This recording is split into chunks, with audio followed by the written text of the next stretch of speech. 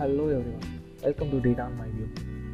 In this video I'm going to show how to get latitude and longitude column from your existing location or address columns. If you are not subscribed my channel, please click the subscribe button. Here I'm going to use Bing Map APIs. If you have Google Map APIs, still you can use that to get these two different columns, latitude and longitude. I have another video which I'm going to explain why we need these latitude and longitude columns. Okay, let us see how to get the latitude and longitude column from this location column. To get that, you need to visit Bing Maps, bingmapsportal.com, and click sign in. Sign in to Bing Maps. If you have an account, you can easily sign in with your Bing Maps account. So once you have signed in, you can see my accounts. Under my accounts you can see my keys. Okay, this is going to show you the Bing Map key. So this is the Bing Map key for my account. So you can easily generate for your account. So just copy paste that to a notepad. So once you have done, that's it. We don't want to go anything else inside this Bing Map portal. So once you got these keys, you need to place these keys in the URL. So this is the URL that Bing Maps using behind the scenes to get the latitude and longitude columns. Right, so here we just need to replace this Bing Map key with your Bing Map key. So I just copy paste this. So once I have copy pasted, I'm going to copy this whole URL. Go to Power BI desktop, and click new source, click web data source, and pass this URL and click OK.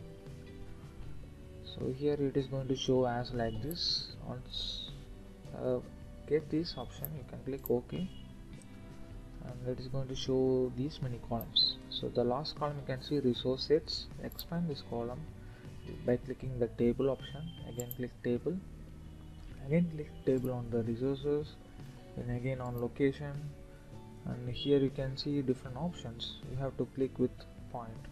So this point column has these two latitude and longitude columns. So as we are interested to get only latitude and longitude columns, you can just skip other columns and you can just click table and until you get the point column. So at last you will get these latitude and longitude columns. So once this is done, you can go to advanced editor. So this is a place we are going to convert this whole query into a function. So let us convert that. So we just need to pass a value to the function. So let us say point. Let us say find latitude and longitude. So I just say find latitude and longitude equal to, I'm just going to pass location. Right, so then I'm going to get that result. So in same name, find lat and long. And you have another step. You need to replace this after locations. You need to replace with the dynamic value. So until this, within double quotes, add the and symbol and pass the name. Let's say location. Alright, so once this is done, you can click done, and we got the function. So I'm just going to replace the function name. Let's say find show code. Alright, so we are going to use this function in this query. So just select this location column and click add column. Here you can see invoke custom function.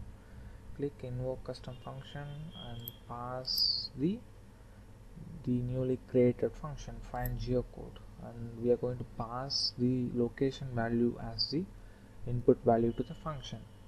Click OK. So once that is done, you can see find geocode. It has a table, so we are going to expand this by clicking this table. So if you click this table, it is going to show only the results for the first row.